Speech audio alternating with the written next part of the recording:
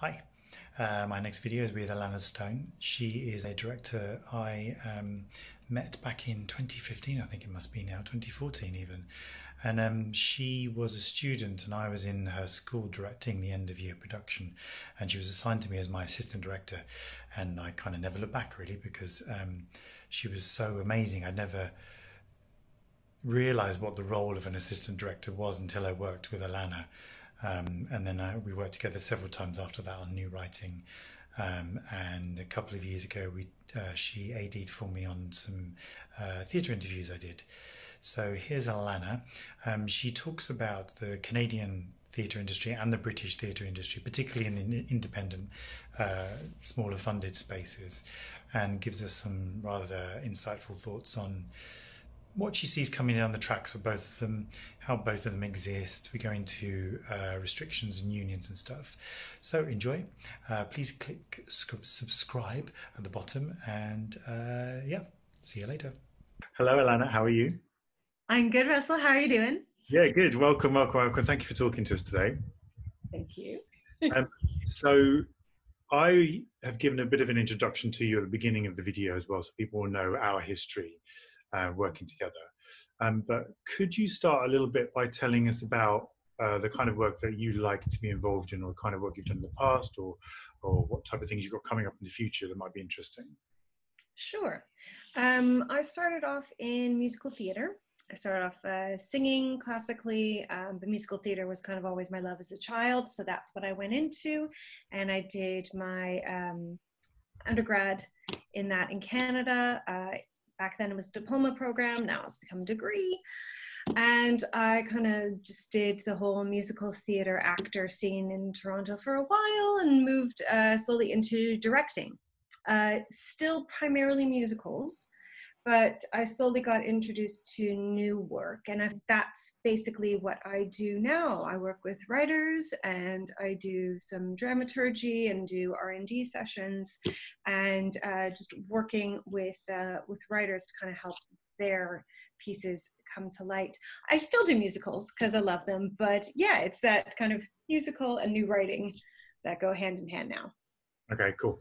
And then what have you got coming up in the future, or what do you want to do next? What I'd like to do next is to actually combine those and to get more into working on new musicals, which I've done a little bit in the past, but usually it's either been more old school musicals and then bits of new writing. And I'd really just love to kind of combine that, because that's where a lot of my passion lives. It's in furthering the life of musical theater, and how do we adapt that? How do we make that more interesting and more relevant for today? Are musicals still relevant? And I believe they are. They just kind of need to keep changing. Yeah, absolutely. Yeah, I love musicals. I do. Yeah. So tell us, because you're from Canada, why are you in Exotic London? Tell us, how did you? What made you come here? What was the reason? So I'd always kind of had in the back of my brain that I'd wanted to study in the UK. And this somehow got into my head as a child. And I remember researching Lambda when I was like 14 years old on like dial-up computers and old school internet. And it wasn't feasible to do my undergrad. I just didn't have the money for it. But it always kind of stayed in the back of my brain that I really wanted to go and do it. I think because the UK has such a long history of theater, and there's a weird connection between the UK and Canada. We almost look up to the UK in terms of the talent that it produces and the theater that it puts into the world. So yeah, I kind of had that thought.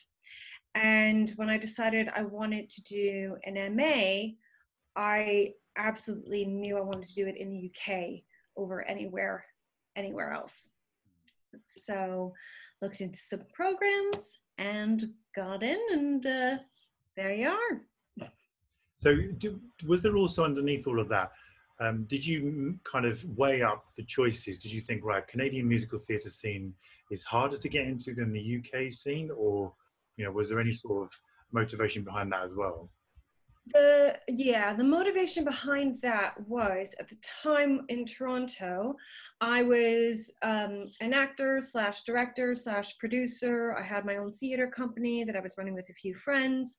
I was part of the indie theater Toronto scene, and I loved it. It was a wonderful, wonderful community, but you had to be incredibly self-sufficient, and I found myself burning out after only a few years of kind of really, really being in it. And I knew I had to continue on with this speed and this pace for the next 5 to 10 years if I wanted to see any sort of progression. So I decided to go a completely other route and say, you know what, actually, I'm going to take myself out of this. I'm going to go somewhere else, and I'm going to go see what the scene is there. I'm going to learn, I'm going to grow, I'm going to make new contacts. And when I come back, I will have all of these stories to tell, and people will be interested in what I have to say because I've had these adventures now. There will be this, in my head, I thought there would be this, this nice welcoming back to Canada, saying, oh, you've gone and you've done stuff in London and you've met these amazing people, you've been to the Royal Shakespeare Company, great, come and do all of this work now with us. And that was the dream. That was the dream at the time. And as it so happens, I didn't end up going back to Canada. I'm here now permanently. So that changed. But yeah, absolutely. I definitely weighed up the options. And then there was also the logistics of it. It is easier for a Canadian to work in the UK. So if I wanted to work after education, far easier. And also price-wise, if I wanted to study in the States, it would have been way more expensive. Right. And it just, yeah, it would have cost me like $60,000 a year, and I'm just like, no, don't have it. Gosh, how much? Yeah, yeah. And the UK, I mean, depending on where you go in the UK, but it was a fraction of that, even with the exchange. So I was like, that makes far more sense to do. And I'm going to sound really bad saying this, I didn't really consider anywhere in Canada because they didn't have the programs I wanted. Right, well, that's fair enough. Yeah. Mm-hmm. So that's good, because it's going to kind of lead into what we're going to talk about today, because the reason I wanted to talk to you was that I would like to know your perspective from being from a different country, what you felt about your training in the UK. Did it kind of marry up to to your expectations? And also, I'm interested to know which you've kind of touched on a little bit, which we'll maybe get back to later, the difference between the UK and the Canadian theatre scene, and then what's maybe the way forward for both of them.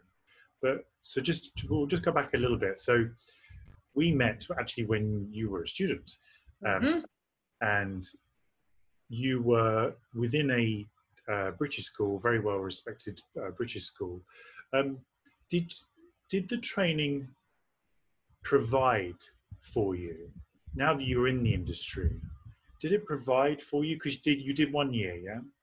I did a 1-year MA program. Provide for you? Did it kind of meet your expectations? I mean, you don't have to name the school. People can find that out themselves. But yeah, I think that's the interesting thing that's going on right now. And I think Lynn Gardner did an article about it as well, saying that the 20th century model is still being used within some theatre schools when there should be a 21st century model of work. Yeah. So yeah, tell me about your thoughts about that. I think it did meet my expectations in ways I hadn't expected it to. There were, of course, the expectations that I'm going to go and I'm going to become a better director and I might find some work after this. And I did become a better director, absolutely. I did meet collaborators and I was able to find work afterwards. So it met those expectations. Where it faltered, I think, was the amount of care given to students. And I think this is, that happens with all all forms of education. And it's just because there are literally so many students. It wasn't from a lack of trying. My school had copious methods in place to support the students. We had constant communication with our teachers. We had people in charge of helping with housing, with everything like that. But I felt like the actual teachers, the people that were being brought in to lead the lessons, we always felt like a one-time gig for them. And the majority of of that course was people coming in and doing a one-off lesson and a one-off lesson. So it was like a bunch of guest artists. And why was that a thing for you? Why was that a little bit of an issue? It was an issue because I couldn't fail.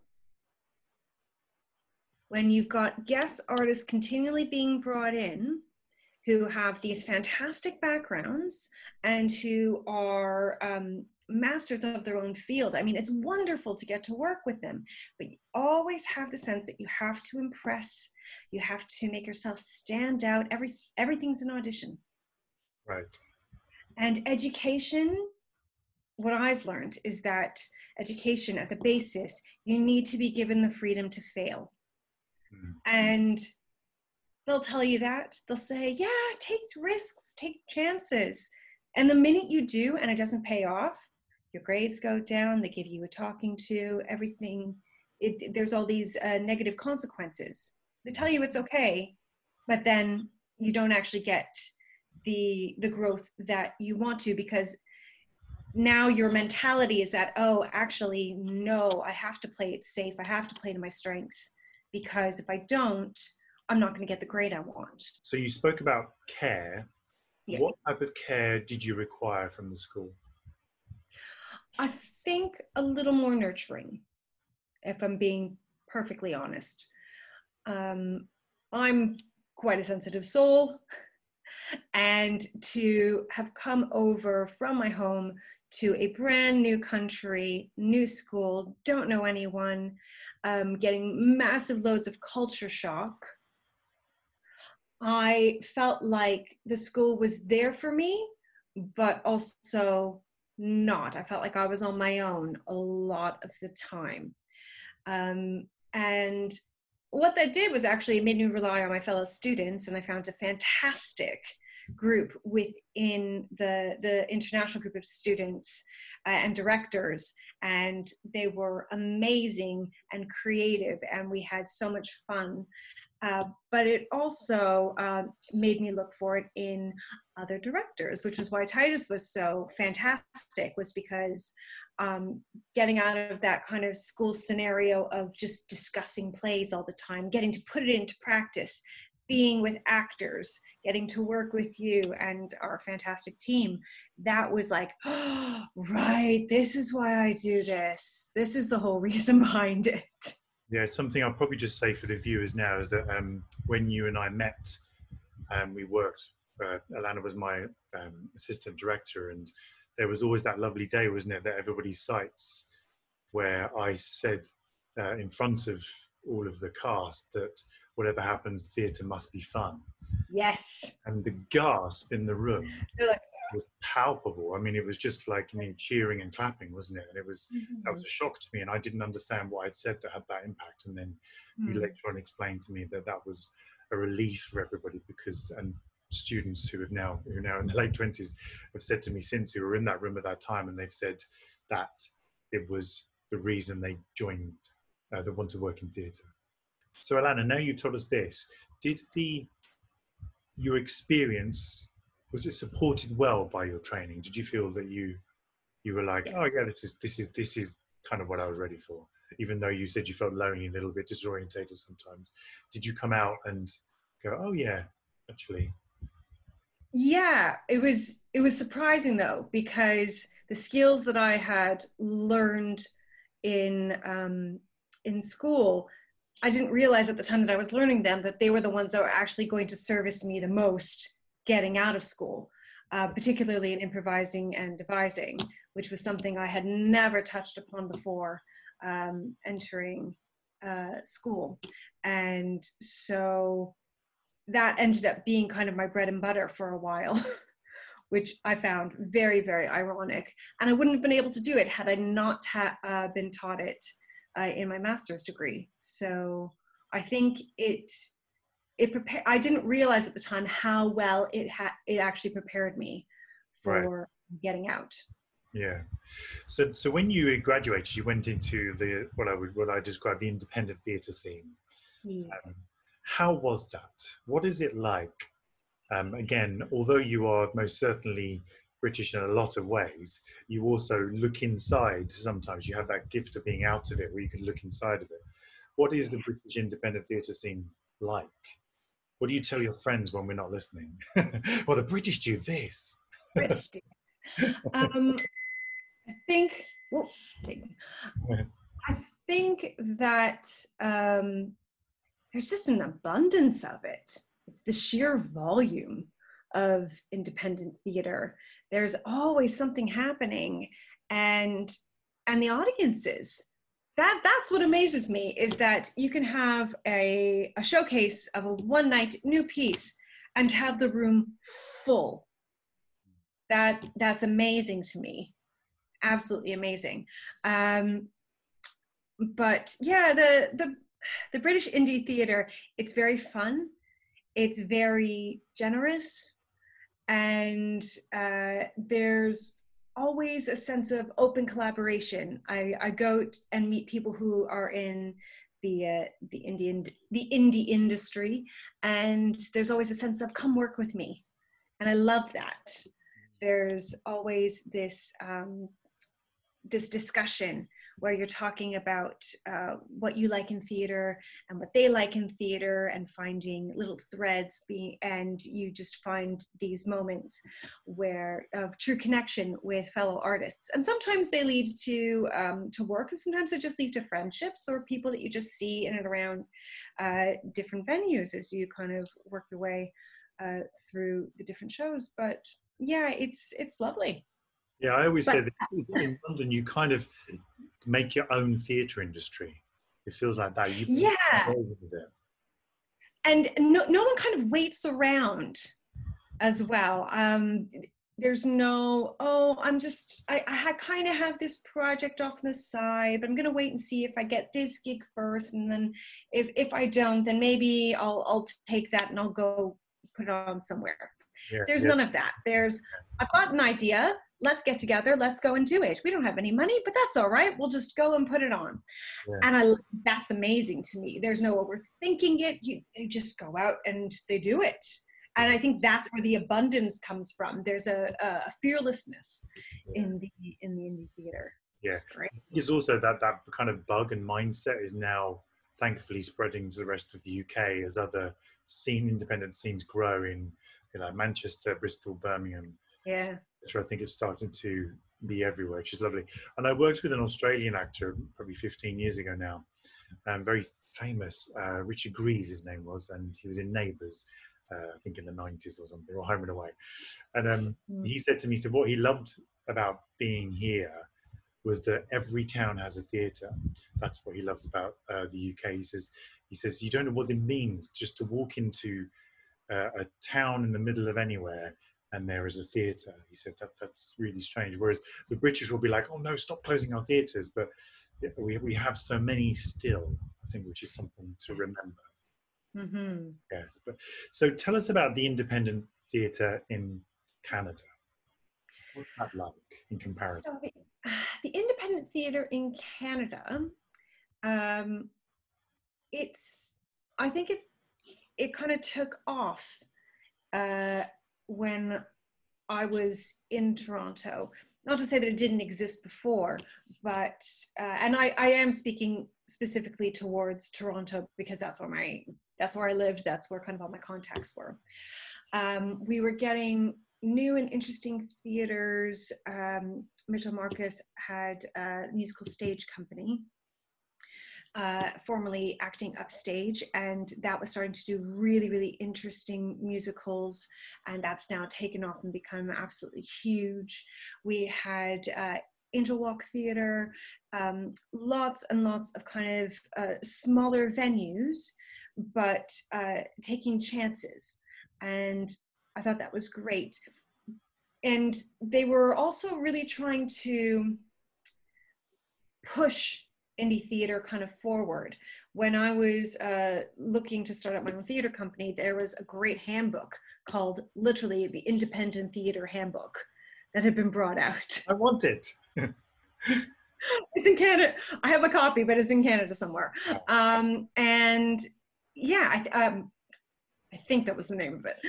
But yeah, and so I could feel like they were like, yes, let's get indie theater off the ground and moving, and so there was this big surge.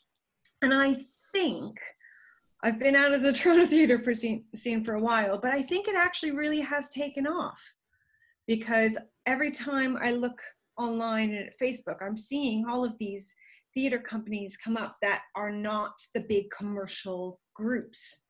So the theater scene in Ontario, basically, you've got the two big summer companies. You've got Shaw and Stratford, and then you've got Burbage, and those are the big ones.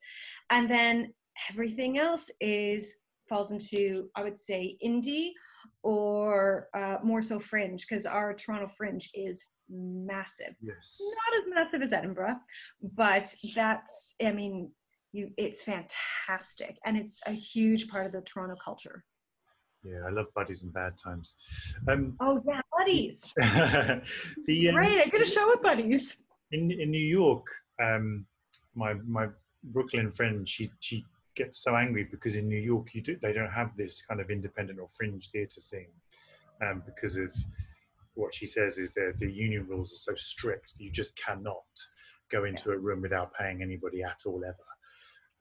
So does the Canadian theatre scene have many restrictions, or is it quite loose in the same way in the UK? Oh no, we got restrictions. There are very, very strict restrictions. It is tough. I would say once you become equity, it is far tougher to create your own work. When you're non-union, there's a lot of there's a lot of hoops to jump through, because you can't get into certain doors. But the nice thing is that you can literally just get a group of friends together who want to create something, and they just want a little bit of extra money. They don't particularly care about making a huge big check. This is really just about getting together and creating something, and they just go and they do it. And I think, but once you start getting into equity, it becomes far more difficult. The equity, from what I remember, they do have certain collaborations where you can do like an equity co-op, where you've got like half equity members, half not, and you can kind of do a profit share that way. And obviously they waive it for the fringe. So anybody who is equity can participate in a non-equity production in the fringe, which is fantastic, because that way it opens it up to everyone. Wow, yeah, amazing. So would you ever go back and make theatre then? Yeah. You would? I would. I do. I'm starting to long for it more and more, especially now because people are posting so much stuff, and I'm seeing artists pop up on screen that I haven't seen or heard from in ages, and I'm like, oh, look at all these fantastic things that you're doing. I miss you, and I want to work with you. So yeah, I would, absolutely. And you're about to marry a British man, aren't you? So. And I'm about to marry a British man, so who knows when that'll happen. So just that we're kind of comes to the end of our little chat, but knowing what you know about both countries, albeit in your mainstream or in your independent sectors, what do you think is coming down the track for both? Seeing as you have the gift of hindsight of both right now, what do you think is coming for us? I Or what think, well, I think coming down the line, there's actually going to be a lot more international collaboration. What I'm seeing right now is because of the pandemic, because we're all in lockdown, artists are reaching out to each other across the world to be collaborators because at this point, space location doesn't matter.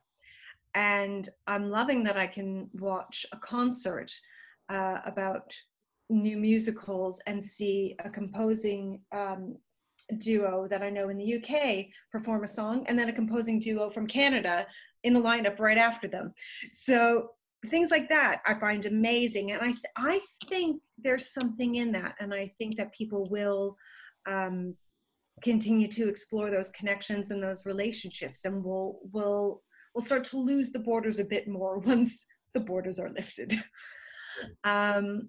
What I'd also like to see, and what I think will come out of this kind of slow period, this resting period, is a lot of exciting work.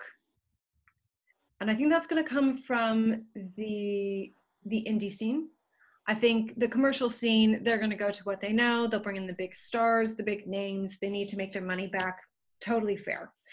But from the people who create work for Fringe, for the smaller venues, I think they're really going to bring out some creative, interesting, challenging works. And I think we as audiences, we need that. We're going to be starved for human connection by the time we come out of this. Mm. And at the same time, we're going to be comfortable.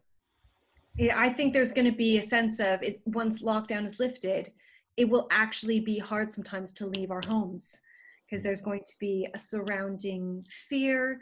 There's going to be a surrounding comfort in just doing as we've done. So we as theater makers need to give people a reason to get out. And that reason is to excite and entertain and challenge and make people feel and promise them a night of that.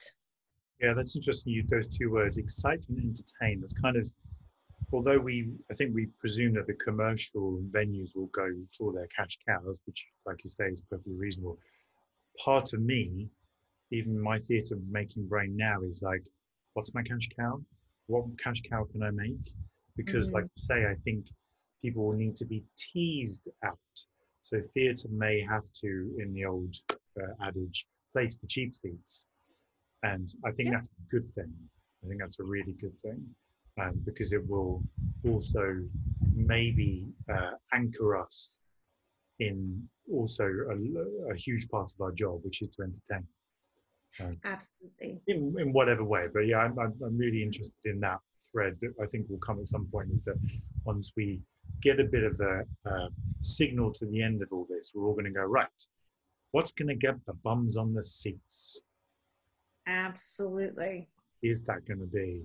And yeah, I mean, it may mean we'll have to pause some experimentation in some areas of the work, but who knows? But I'm just thinking about the online stuff that's happening at the moment. I sent my friend in Spain the link to the Jane Eyre that was on YouTube that the National Theatre put up. Yes. And I've been telling her for years that I really wish you'd seen it. I really wish you'd seen it. And suddenly, and so she was texting me saying, oh my God, this was amazing. It was so beautiful. And so part of me was like, I'm really glad that they freed that content up. And then somebody in Madrid, a theatre maker in Madrid who adores the UK theatre scene, saw it finally. I mean, so that's great. And then a friend of mine online comparing at the moment for a cabaret venue. And she said she got 3,000 hits on the YouTube link. And she said the venue doesn't even hold 3,000. I mean, again, I don't know how you monetize that. I mean, at some point it has to be monetized, right? So it has to be monetized by the venue, by advertising sales on YouTube, but by then you have to hit a certain mark before that happens. Whether you have a pay firewall of £4 or whatever, I don't know. But. Yeah, but I think one of the hardest things that we as creatives were going through prior to this was getting people interested in seeing stuff. as much as I said there are always audiences for British theatre, there's almost so much going on that it's hard to kind of zero in for people. And I mean, the amount of times where you post something and a few people will like it here and there, but it just, there's so much that's going on that feed that no one's zooming in or actually thinking about it. And now, because people have the wherewithal to actually, all right, I don't have to do anything really else for this hour. I'm actually going to look at what my friends are doing and actually read them as opposed to skimming it. Yeah. And saying, oh, they're doing that. You know what? Maybe I do have time to go and to check that out.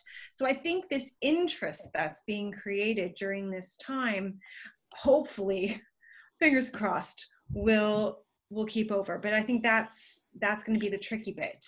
Yeah, it's going to be the seesawing between the screen and the stage still, isn't it? It's like literally like one has to feed from the other.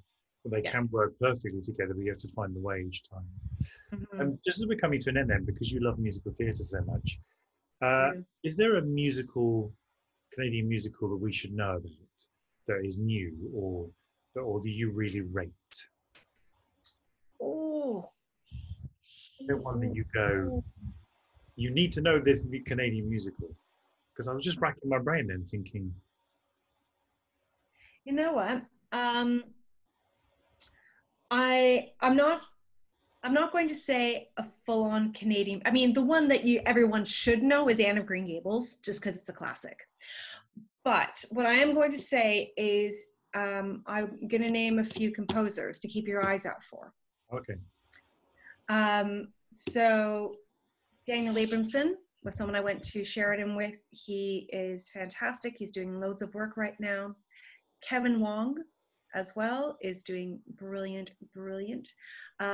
Colleen Dauncey and Akiva, they had a workshop at the Other Palace with one of their shows just recently, and they're doing loads of stuff. And Britta Johnson, and I can't remember if she has a collaborator, but I know she's been doing some really, really great new works as well. So this is just a small pool of Canadian theater composers who are all, very interestingly enough, around my age.